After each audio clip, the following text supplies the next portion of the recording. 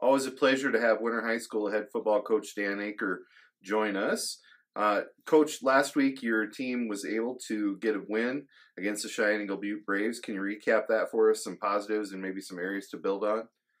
I thought we played what we needed to play. We felt going in that we were a better team, and what we needed to do was just go out and prove that right from the get-go. I thought we had a really nice first quarter. We executed well on offense, had some big plays, did a pretty good job defensively, and our guys really kind of bought in. We've talked about every time and being ready to play, and it doesn't matter who we're playing, that we got to have that effort and execution in every single snap. And I didn't really see a letdown from week one, which gave us the ability to get a lot of guys in and do some good things. I thought we had too many penalties that maybe stalled a couple drives early. I shouldn't say stalled, but put us back in situations where when we get into big games, we're not really built for 2nd and 16 and 3rd and 12. So those are things to work on, but also those are good early in the season too. So our guys understand what they can get away with and probably can't. So, but overall, I thought we played the way we were capable of playing, and that's probably the big thing we stressed to them all week, that we need to play to our abilities, not to anybody that we're playing against, whether it's top-rated team or whoever. So I thought we came out and did that, and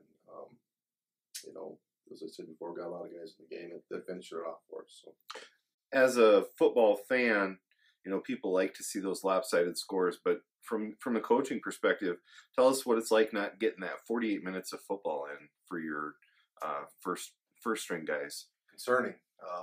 When we play the first 2 weeks, and we've basically played 3 combined quarters of football with our varsity guys, when you figure a quarter and a half probably for both at the most. It's concerning because there's going to be eventually a time when we're going to be playing the second half, and we need to have conditioning one, and then where we at mentally when things maybe not going right, and we haven't really seen that yet. So in practice we're trying to address that a little bit with the conditioning.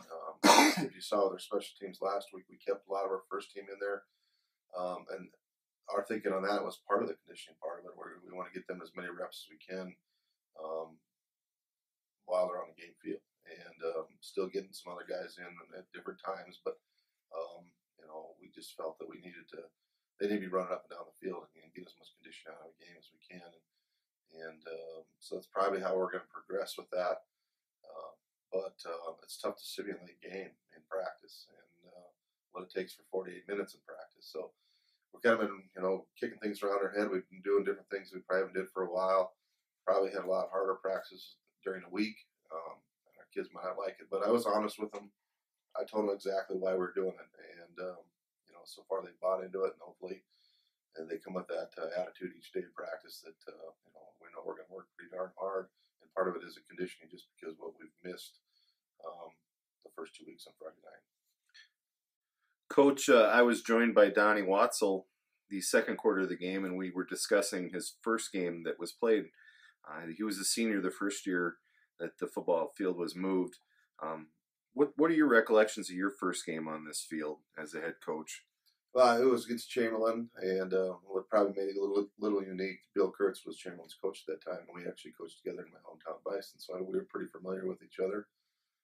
I know we were wanting to win because we went down and played Valentine the week before in my first game as the head coach in winter, and that was a really good game, exciting game, but they outscored us essentially, and so we were regrouping and looking to play and get a W on the board, and I think we handled them fairly good, 48-14 I believe it was, and kind of got that season rolling a little bit. We went on a pretty good string until we ran into Lennox later in the year, my first year, but it was good to get the first win, and it's you remember a lot of the little things throughout the year, but in particular games, and we've had some pretty good ones on Warrior Field, that's for sure.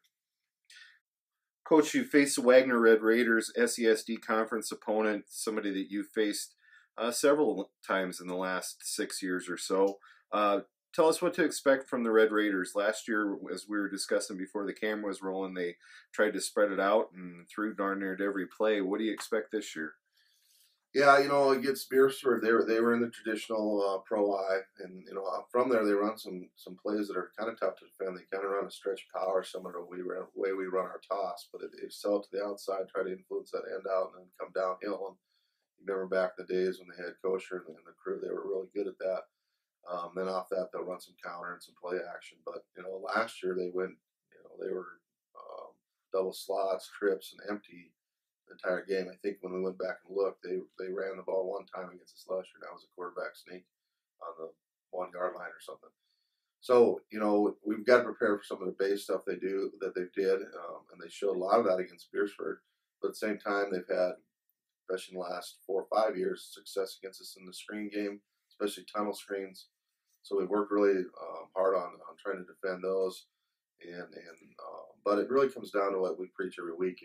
If they're going to try to run the ball, we need to shut down the run and force them in those passing situations, because we force them into doing something, and we know what they're going to do, and that really helps. Um, and anytime you see any spread or double slots or anything like that, you got to expect for plays downfield and different combo routes. And our secondary sees it every week, and part of it is getting pressure on the quarterback. We got to get to the front four in particular, but when we send some blitzes, we got to get there. Then we got to be in good position and make tackles in front of us. We had a ton of opportunities. I think we had 4 interceptions last year, if I remember right, and we probably could have had 15. And I'm not saying that jokingly. I'm saying we had ball in the air with opportunity to get it, and a lot of them we didn't get. So we need to get to the ball, and we've preached all week that the ball isn't here; it's ours. So what exactly we're going to see, I don't know. They may come out just like they did last year and start chucking it around, which is all right because we're ready for that too. They still run that 4-4 stack that they used to. They've been running odd man 3-5. We'll see more of a 5-3 look. I'm sure. I cannot imagine them taking their outside backers as wide as they've had against Beersford. But if they do, we've worked on all that. And we're already week 3, and I don't know of any defensive front that we haven't kind of seen or worked on, because that's what we're going to see. They're going to mix things up, and big part, I think, is getting their head up and seeing the blitzers and picking those things up. Coach, last question. I know the playoff point system has changed from what's been historically. They've gone to the Nebraska system, if you will. Can you explain briefly how that has changed, how the point system has changed? Yeah, it's really based on strength of schedule, I guess you could say. You get 50 points for a win with somebody with a record of 750 and above, and then it just goes down 2 points for every percentage point. So if it's 750 up is 50, 500 up is 48, or is it 49, 47, 45. Anyway, it goes every 2, and so then it does the same thing with losses. And what was taken away this year, which in my opinion is probably a pretty good thing, is you don't get any bonus points for playing up a division. It's just a straight score, but it's really based on your kind of strength of schedule, and we'll see how it plays out. But I'm guessing that our strength of schedule, just kind of looking at it, is going to be a little lower in some teams. So you do get the full bonus point if you go undefeated. So that's always a reward if you can have the ability to do that. But it's different, and they picked it up in basketball and volleyball last year. And what you really see, especially in those sports, and I think you'll see in football for the first 5, 6, 7 games, is it'll fluctuate a lot from week to week, because if you get up to 500, that'll bump you up. If you get to 2 wins, even, it bumps you up from no wins. And so you'll see it ever changing. But I think it's fairly fair. And I think we'll wait till the season kind of plays out and look at everything. But I think it's a pretty fair way to do things. And I thought it worked really well in basketball and volleyball. And Nebraska's been doing it for 15, 20 years. So they haven't had a lot of complaints. So we'll see how it all works out. But that's kind of a nutshell how it works. Coach, we appreciate your time. Best of luck against the Red Raiders. All right, thanks, Bob.